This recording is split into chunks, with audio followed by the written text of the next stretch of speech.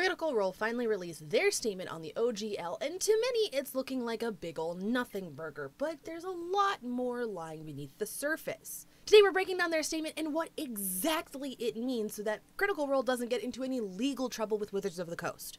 Before we break things down, there are a few things to consider, and mostly just it's one big thing with a couple of sub-bullet points underneath it. They are sponsored by D&D Beyond and therefore also Wizards of the Coast. We don't know what their contract looks like. There's no way for us to know. We don't know what clauses it contains. We don't know when it finishes. Secondly, they could have been offered the rumored sweetheart deal, which allows them to contribute significantly less royalties than other third-party publishers. But again, we don't know this for certain. 2, most sponsorship contracts come with a non-disparaging agreement, which means you're not allowed to talk badly about the people who are giving you money. And for the most part, you would think it wouldn't cause a problem up until right now.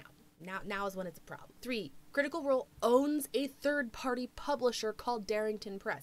That's how we get stuff like this.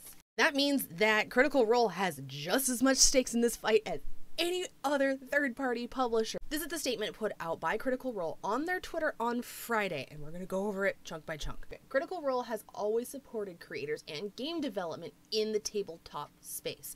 This is absolutely 100% true.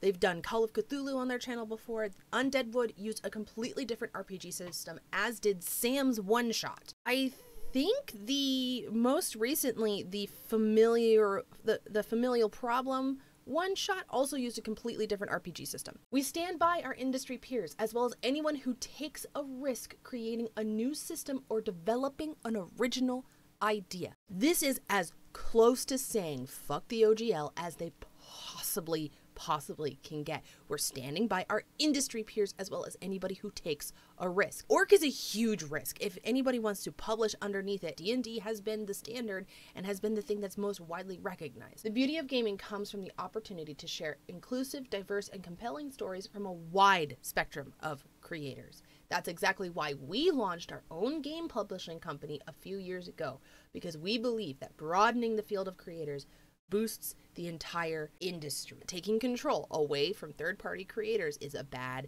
idea. Matthew Mercer liked this tweet. This is, again, as toe to the line as he can possibly get. This is on Twitter. It's Cam Banks at BoyMonster. Hot take: D&D is the #1 TTRPG in the world because of the open game license and the community of designers and players this has fostered. Not because it's the better game, not even because it's called D&D. Matt can't tweet about this, obviously. Tweets can be used in a court of law to sue somebody else against you for a lot of things, including breach of contract. You will notice no one on the cast. That I can see. I've checked. Marisha, nothing.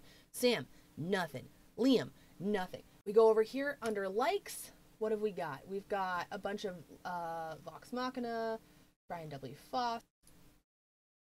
I didn't know Ashley deleted her Twitter on September 3rd. I don't think Tal's on ever. This statement is also as close to a fucked OGL 2.0 as possible. The success we have experienced is thanks to the passion and interest of the greater tabletop community, and we commit to fostering an environment that allows everyone the opportunity to easily share the stories they wish to tell. That seems as close as they can possibly get. Between Mac's like of that particular tweet and this is them towing the absolute line. The amount of work and amount of finesse that this took to put together. The success we have experienced is thanks to the passion and interest of the greater tabletop community. Not thanks to D&D. They're very carefully using words like tabletop and role-playing, not using branded words, which tells me that this is them saying, we're with all of y'all. We can't say anything else other than this. This is all we can say, because if we say anything else, we're going to be in hot water, because again, that non-disparagement agreement. What do I think this means for Critical Role as a whole? I think what they need to do right now is keep their lips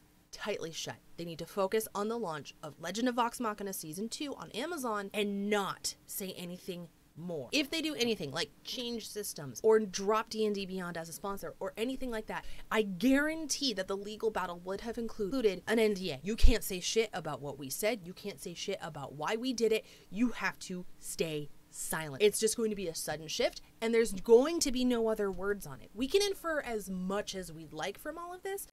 Us as the community need to stand by them and be understanding and kind towards them when these things happen. And as for me, I don't know. This is feeling very familiar to where I was last year, which is standing here going, I don't know what I'm gonna cover.